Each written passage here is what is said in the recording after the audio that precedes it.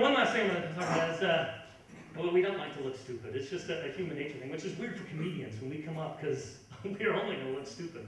That's, our only real option is to try to not look stupid, but we have to, because that's how we get laughs, with stupidity.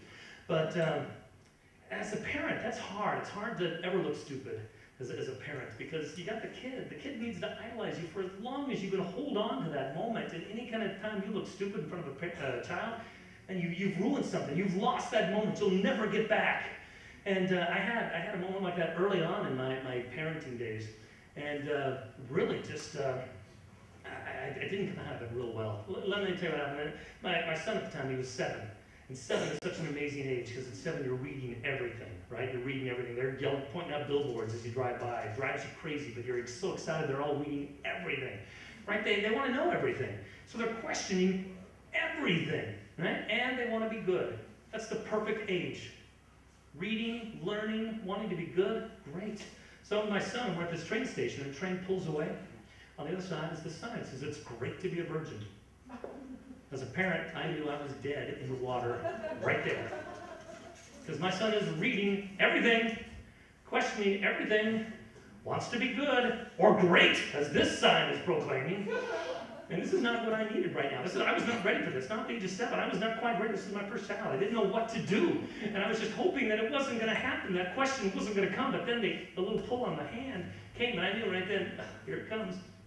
And my son goes, "Dad, what's a virgin?" And I'm like, "Oh, crap, I can't look stupid. I've got to be able to answer this. I've got to come up with this. What am I going to do? What am I going to do?"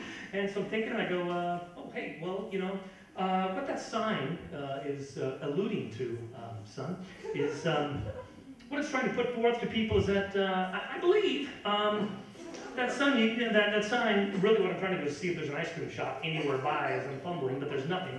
So to go, it's saying that there are things that you should do after you get married that you don't do before you're married." And that's what the sign's pretty much saying. I'm thinking, man, it was brilliant. Man, nice one. You are out of there. Let's get going before any more questions. But he wouldn't let it go. Wouldn't let it go. He goes, "Well, stuff like what?" I'm like, "Stuff, son, stuff." Wouldn't let it go. He asked again. Like, what? And I went, I'm thinking, all of a sudden my son, he goes, "Like buy a house?" And I think, yes. Yes, son, like buy a house. Exactly. You are such a smart boy. You are a smart boy. Yeah, because, when your mom and I, when we were dating, we wanted to buy a house. We really wanted to buy a house. We looked at houses, we drove by houses, walked in a few houses, didn't buy it, but we never bought the house. Because we knew we wanted to be good, so we waited. We got married, and then suddenly bought a house. And I gotta tell you, that was a great house. I love that house. The house meant everything to me. I'd like to just leave the house and come back, just to go, "Hey, I'm home again." I'd be at work thinking, I gotta go home, because I love my house, and I would be there. And that house, oh, son, I'm telling you, that's the reason you waited to buy the house, because it was after you married. It was a great house. It was all perfect and good.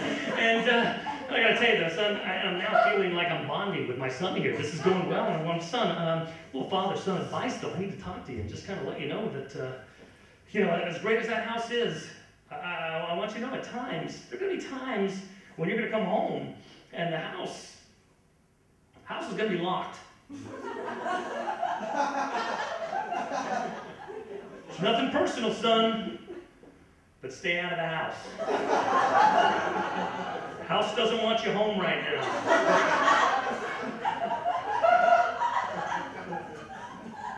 Doesn't matter if you ring the doorbell nicely, it really doesn't.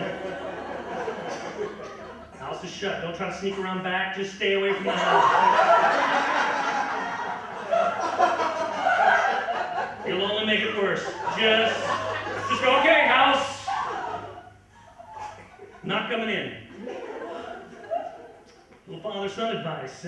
But I think I'm on this roll, and I'm just talking, I'm just blabbering, I'm talking so much, and I go, oh, but son, another thing I want to warn you about right now, because son, I want you to take this seriously. I want you to never forget this about your house.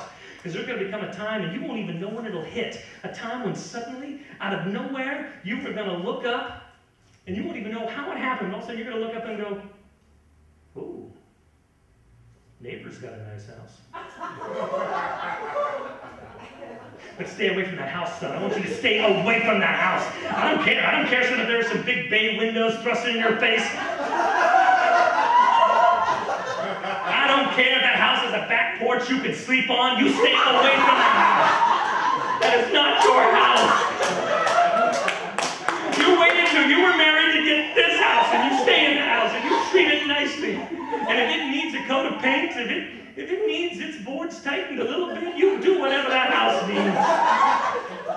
And you love that house. You stay in that house forever, son. You got me? You got me? Because, son, you love that house. And that, son, that is why it's great to be a virgin.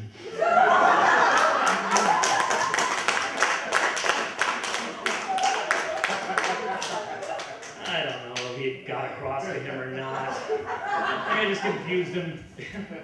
Messed me up, too. I get excited every time a parade of homes comes by.